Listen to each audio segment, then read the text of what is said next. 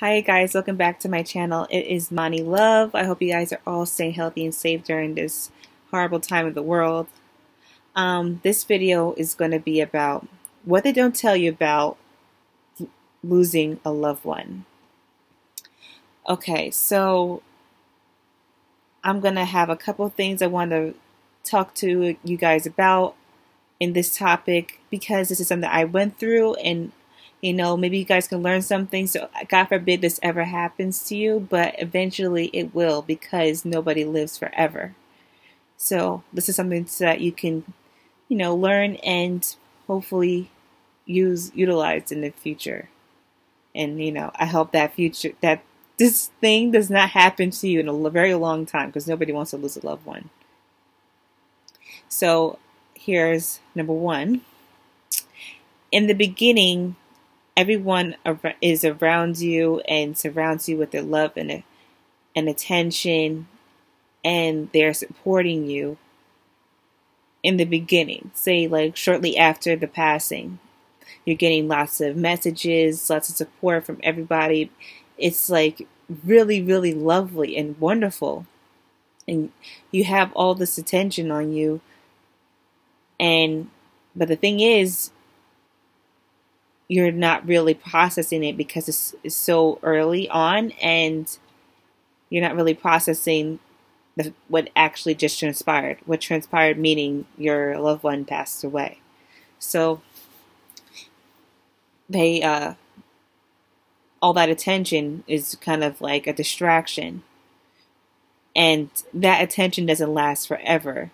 That attention is pretty short-lived. Like, eventually people are going to move on with their lives, or whatever the next big thing is, So eventually your grief is not that important anymore, I hate to say, So when that happens, when everybody moves on, it's very lonely, and you're really dealing with all this, tragedy all by yourself. So that gets really lonely, and that's when the reality hits. Like, wow, oh my gosh, this person is not in my life anymore. They're really gone. It's like all that major part of your life is just sucked out of your day-to-day life completely. Like, they're completely gone. You will never see that person again until you pass on. And that is really the hardest part. And, like, you want to call this person up and tell them, like, what John did at the store. And that is not, you can't do that,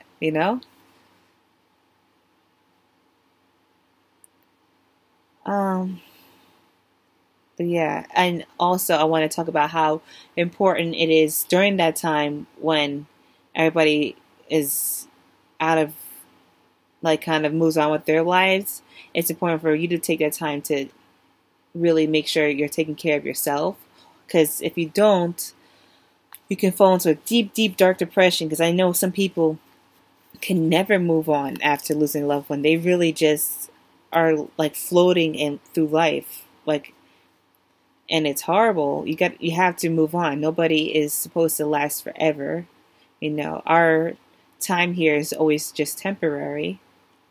Temporary may mean something to everybody, something different for everyone, but it is only temporary. Nobody here lives forever.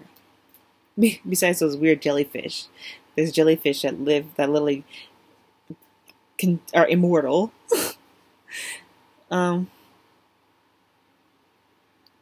But yeah, what I did to take care of myself during the time I already talked about in my first video, the testimony, but I'll briefly go through it again.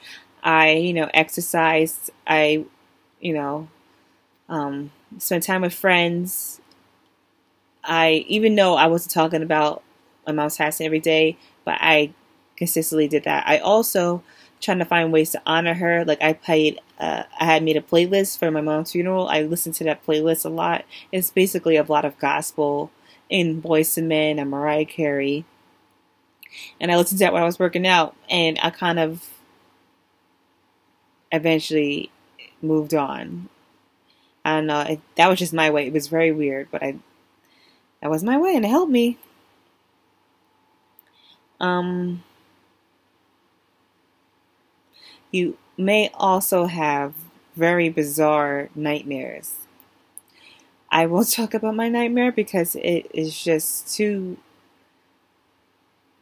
like, traumatic to talk about, because I don't really remember my dreams, and I remember this vividly, and it was awful. It was scary. I think it was what led me to have this repeated nightmare. Actually, is because I saw my mother's body, like, um, for the funeral, before the funeral, to make sure, like, to check over and make sure everything was up to par.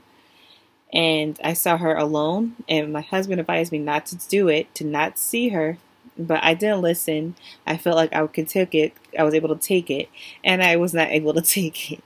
It was scary. And I, of course, Miss Stoic Imani, I'm like, oh yeah, everything's great, yeah, yeah. And then I went to bed and had horrible nightmares. And I had that nightmare repeatedly for a couple nights, actually. Another thing is you may also have spiritual experiences. I had a spiritual experience. This is a very pleasant one. I remember a couple months back, shortly after my mom's passing, I was with a friend, and we were drinking some wine at the time, and in the backyard, and while we were drinking, we were a little tipsy, actually. I looked up into the I heard a bird. I honestly just started flapping real loudly and hop up on a branch on the tree, and I looked into that tree, and it was a red cardinal. And actually, fun fact, my mother loved birds, and a red cardinal especially, she always talked about. I don't know why she always talks about it, but she did, and she really, like, always talked about, like, oh, that's a blue jay, that's a red cardinal. Like, she always talked about these birds that we see in the backyard. She always wanted to point it out. Like, oh, that's a hawk. Oh, that's a... Like, but she really did love these red cardinals, especially. I think she loved the color of their, I don't know, their coat, I guess. I could forget what they call it. But the color, it was very pretty red. And this bird looked right at me. It was like hopped up on the branch. It stared right at me, and it was like looking into my soul. I was like, wow. And then, like, it dawned on me, like, I'm like, Mom? Like, is this my mother's doing? And I stared right back at it, and we just stared at each other for a moment. And I just felt like an overwhelming feeling, like warmth, and like, it was definitely like a spiritual moment. I can't really describe it, but it was like something took over me. Not like being possessed, but like just a feeling took over me. And I was like, wow, she's saying goodbye. And then when I realized that, the bird, we broke our glance at each other and just flew off very fast. I was like, what? And I never had birds stare at me before, so that was crazy. And I think my friend may have seen this moment too, but we were both a little drunk, so I don't think she remembers it that vividly as I do. But yeah, I mean, I like to believe that moment gave me the closure I needed. I didn't really get the closure I needed till much later, but that is also brings me to urge you guys to watch my first video, if in case you're interested in to know more about how I dealt with this. So that brings me to the next topic. I want to talk about now is inheritance. and the importance of having advance directive / living will. All right, so inheritance is having a inheritance is like to make people really ugly. Like I know they talk about in movies and we never really pay attention to it, but it could really make people ugly. And I don't mean physically ugly. The ugly inside can show during these times. Like it's really not good at all.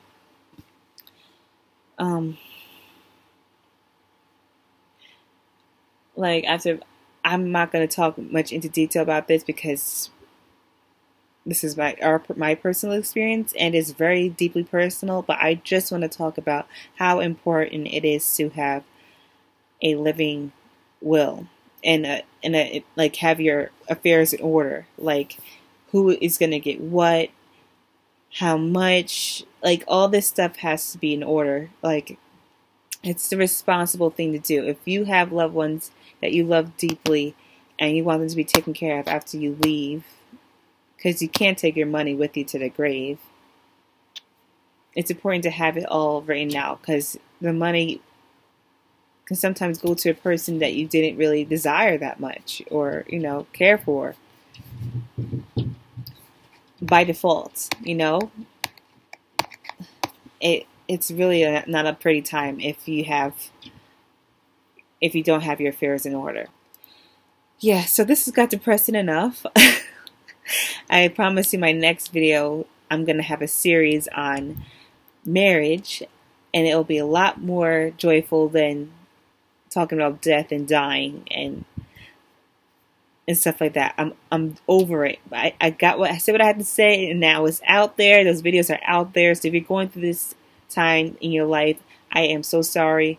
These videos are hopefully you can use as a tool to move on, because it's okay to move on. God bless you, and I hope to see you guys in the next video.